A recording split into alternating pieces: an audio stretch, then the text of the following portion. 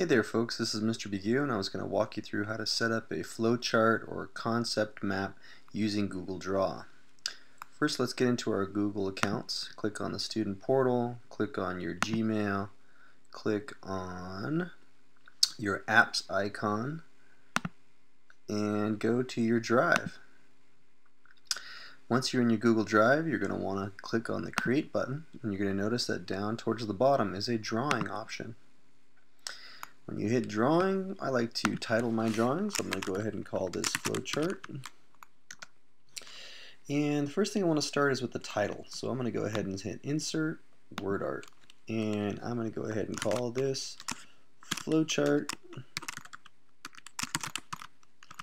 in Google Draw. Okay. And you'll notice that whenever I draw something, it comes in as a shape. I can click and move it.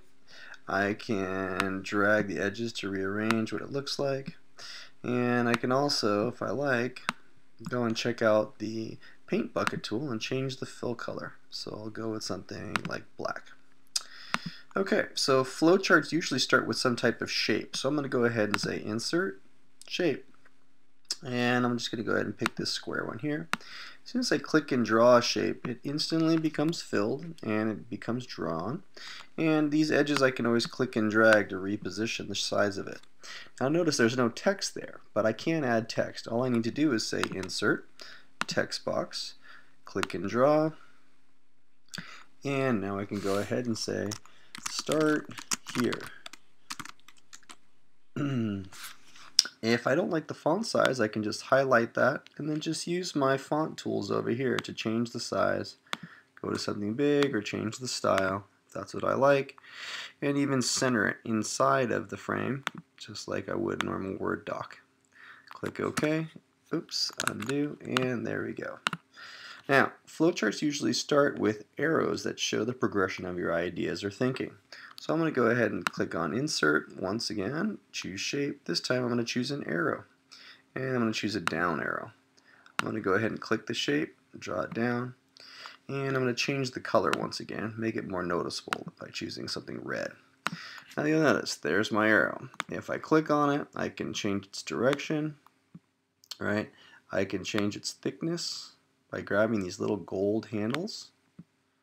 You'll notice on there, changing the position of the arrow.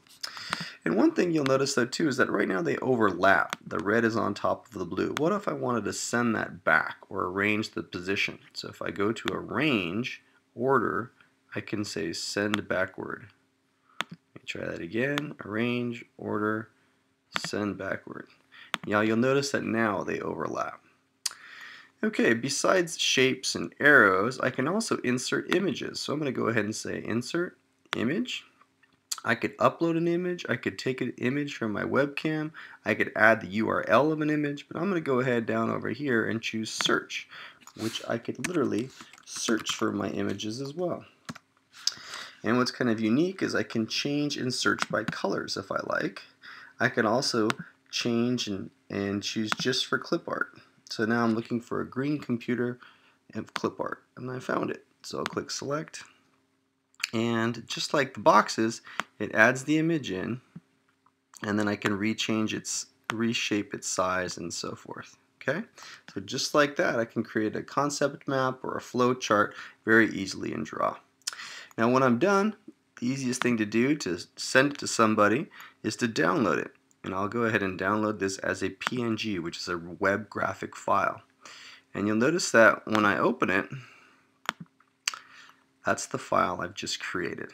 Okay, so I can go ahead and attach that to an assignment in School Loop or insert it into another project that I'm working on.